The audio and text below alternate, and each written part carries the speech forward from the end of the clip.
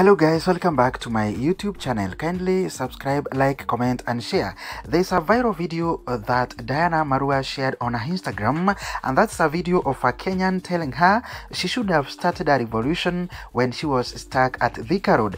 Last Saturday, Diana Marua was stuck at Thika Road together with other Kenyans when they were outside past curfew hours.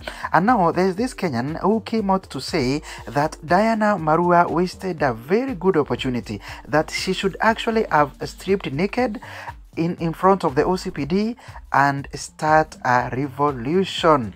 Diana Marua, one of the members of the middle class, should have had an opportunity to begin a revolution. Members, yesterday. But you see, all she needed was to strip and say that we are mothers here, we have children at home, and we cannot be locked down because we are hustling in this country. She only needed to strip before the OCPD, and we have a revolution. This video caused mixed reactions from Kenyans, of course, some of them saying that they would have waited to see that.